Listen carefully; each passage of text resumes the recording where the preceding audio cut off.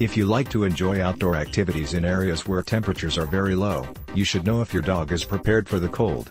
In general, the dogs that best adapt to the cold have a dense coat that isolates them from frost.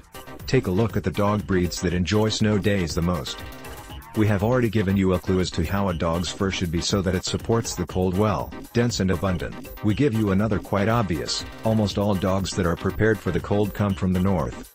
Let's see the most popular. 1. Siberian Husky. Originally from Siberia, the Husky is a breed used as a companion dog, shepherd, for sledding in the snow, and even to warm the children on the coldest nights. They need a lot of exercise to stay mentally and physically healthy.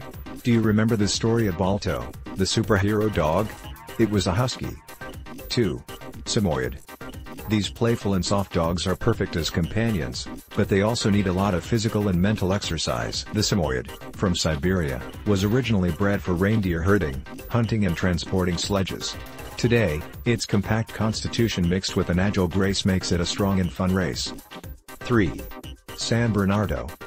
The San Bernardo became even more famous when the super slimy and troublesome Beethoven hit the big screen in 1992.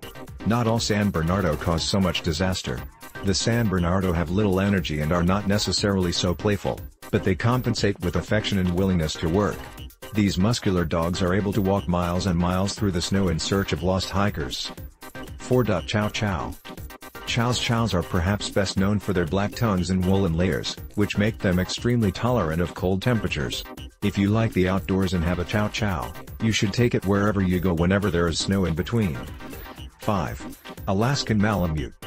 The Alaskan Malamute is another great breed of cold weather due to its origin. They come from Alaska and are the oldest and largest sled dogs in the Arctic, having been used to transport cargo in the Arctic. They have a thick, rough coat that keeps them warm.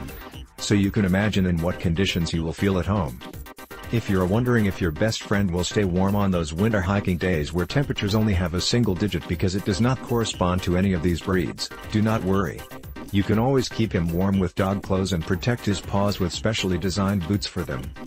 For dog lovers who wanted to make a rewarding and meaningful difference in the lives of dogs, the secret ingredient to becoming a successful dog trainer is here.